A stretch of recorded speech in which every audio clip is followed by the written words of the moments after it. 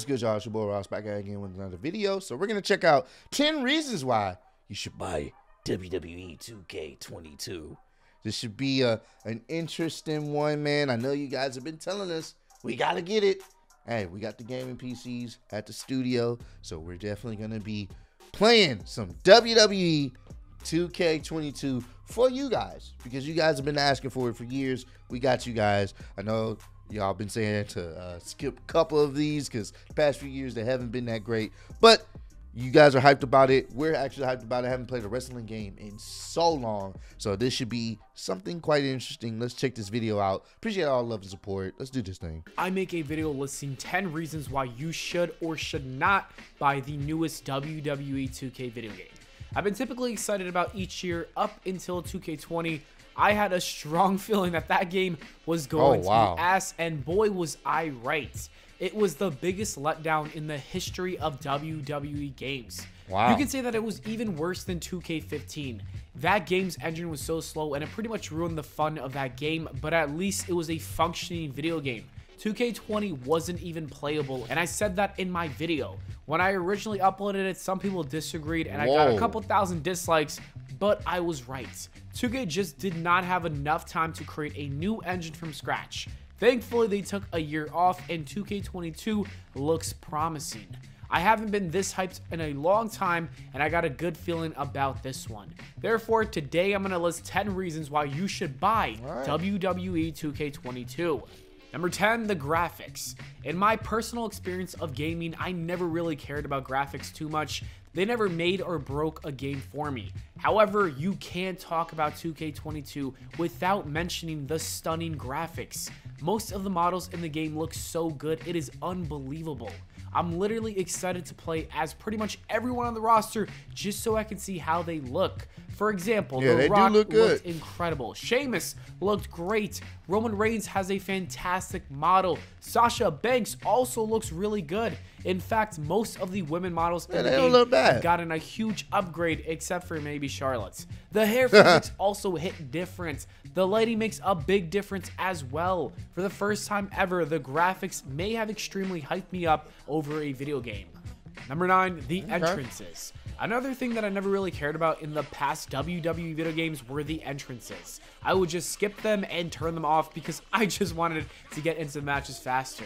It's a little different this time around.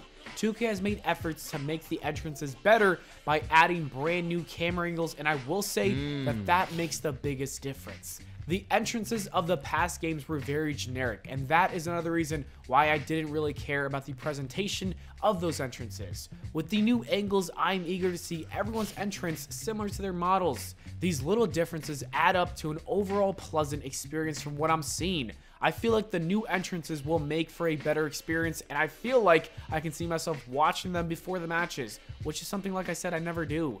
It is. I will say this is looking promising. I'm not gonna lie to you. The hype for it seems very real, and from what just the footage that I've seen, it is looking pretty promising. So I am somewhat excited to see how things are gonna play out this year. Number 8, dodging moves. The 2K team decided to make drastic changes to the controls for this game because of the new gameplay engine that I'll discuss later on in the video. One of the coolest additions is that you are able to now dodge moves. You can still do the old-fashioned reversals, that is still in the game, but there's also another way to avoid a strike, and that is dodging. This is a great feature because it's going to make some matches much more interesting. It won't just be your typical reversals. You can now dodge and hit your opponent with a unique strike. I think this is a big game changer that many people are not really talking about too much. On top of that, you can also block strikes. That means there are 3 effective ways to avoid the offense from your opponent, and that will make up for fresh matchups. Number 7, the roster finesse. People are concerned with the roster for WWE 2K22 because the company fired so many people since 2K has been working on the game in 2019. It's true. The good news seems to be that it may be too late to remove those wrestlers. 2K already finished most of the game, and take the career mode for example. There's a critical part that includes Seth Rollins and his former buddy, Buddy Murphy. He's been seen in the trailer, and Jeff Hardy was also in a different video they released across social media as well. I believe that most of the wrestlers that were released will still be in the video game due to time constraints. That is a nice finesse because we don't have to download all these other guys. I'm not sure who will make it and who won't, but hopefully top guys like The Fiend and Jeff Hardy will be in the game. I mean, granted, WWE still owns the rights to those characters. I believe so.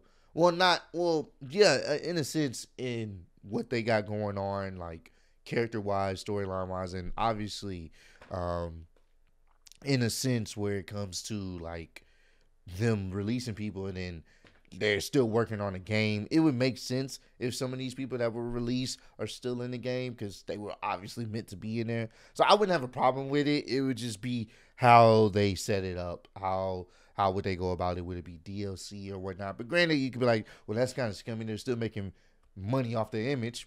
That's WWE. They're all about the bottom dollar. They'll make money off you even after they let you go. Maybe 2K will just exclude them from the promo work and the roster reveal. Number 6, Mysterio Showcase. 2K Showcase mode isn't something that's going to make people buy WWE 2K22. It's really not. However, it's a nice addition to the game, especially for younger fans who didn't really witness some of these matches while they were happening. Choosing Rey Mysterio as the main focus of the mode was a good idea. He's one of the most beloved wrestlers in WWE history. Oh, they got Eddie in there. It's going to be fun to see his career unfold with him narrating it. What makes this even better is that we're going to have so many classic attires in arenas because of his showcase, most of which come from the Ruthless Aggression era, and that is my era, and that is going to be a fun throwback for me. So you'll be able to go play through his greatest hits. I like that. That's cool. I'll definitely be down to do that, man. Raw Arena from the Eddie Tribute Show looks so incredible as well. I just want to throw that out there. Number 5, My Faction. For the first time ever, 2K has added a brand new game mode into the WWE game series. It's going to be named My Faction, and it seems like it's going to be very similar to My Team from their NBA series. I absolutely love playing My Team. It's essentially going to be opening packs and randomly getting wrestlers to form your own faction. 2K has not really talked about it too much yet, but it seems interesting if they're going to be anything similar to the NBA version. I think this will add a lot of longevity to the game. Number 4, My Rise. 2K is rebranding the My Career mode, and it is now called My Rise. Now, we don't have too many details on this mode either, or any of the changes that they made to it, except that the developmental team did confirm that it is going to be different from 2K20.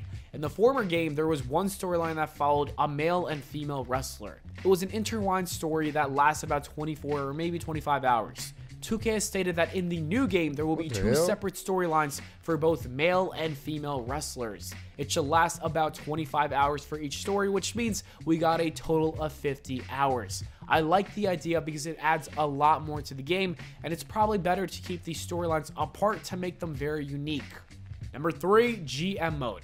We've all been asking for it to return for a decade now, and 2K has finally listened. Oh, so they brought it back. GM mode is finally making a return to the WWE video games. Like I said, it only took 10 years, but it is finally back. It's going to have everything from the draft to booking the show to paying for promos and matches and receiving ratings for the shows. Something tells me that this is a mode that a lot of people are going to be playing for a long time. It's nice that 2K finally listened to their fans. It really that's cool, man. Being able to create your own show, book it. Hey, who would be interested in seeing in a clutch GM mode, man? When we book the shows and see how the ratings go, I think that's pretty cool, man. There's a lot to take in because I've never played any of the 2K wrestling games, but it's definitely piquing my interest even more. Like there's a ton of modes that will make this game last for a while. Number 2, the new gameplay engine. Earlier in the video, I talked about the new gameplay engine that 2K is introducing, and I thought I should talk about it more because it seems like it is the best change to happen to this game. One of the biggest reasons 2K20 sucks so much is because of the glitches and the errors. Outside of that, they tried replicating the old engine, and it just did not work out. I like the idea of moving away from that engine and introducing something that has more of an arcade style to it. It looks more fluid, quick, and has a fighting game feel to it. And I think a lot of people are going to enjoy this compared to the simulation we used to get from the past. I really do, and it's got me very excited. And number 1, cross-platform community creations. The last reason you should buy WWE 2K22 is that they have confirmed that there will be cross-platform community creations. I cannot believe that they've finally done it. users can now upload all their creations to every platform, and anybody from a different platform can download it. That is epic. Oh man, I already know y'all gonna make some ITC ones. You know we're gonna make some ITC characters. We gotta put ourselves in the game. You know what I'm saying? The ITC crew. We're going for the championships. We're taking down everybody. Oh, that's gonna be so cool. Can't wait. And then y'all gonna be able to download it too? Oh, that's gonna be awesome, bro. It is seriously one of the best additions to the game. This is going to lead to the best cause we've ever seen in the history of the WWE 2K series. I am so excited. This is cool, man. Anyways, that is it for the video, guys. Hey, I'm interested. I'm hyped. I can't wait to get the game. We're gonna have it on PC, so it's gonna be all cool. We'll probably be setting up our stuff, and you know, we want to be able to start streaming relatively soon. Hopefully next month, around the time the game starts, you know, releases. So this is gonna be great. This is going to be great, man. I know you guys are gonna love this. The 2K streams are gonna be lit. We're definitely gonna have to create the ITC crew. We're going at it. We're going rogue on everybody, man. Oh, this is going to be so fun. So comment down below. Let me know if you guys are hyped for WWE 2K22. Are you guys excited for it? Or are you guys not excited for it? You think the hype is unwarranted? I really want to get your opinions on it. But I think a lot of you guys, from what I've been hearing on social media, Twitter, Instagram, you guys are really hyped for this game. So let me know down below how hyped you are for this game to drop. And how hyped you will be for us to start streaming this and playing this, man. But I appreciate all the love and support. Road to 70K. Appreciate y'all kicking with me. See y'all on the next one. Peace.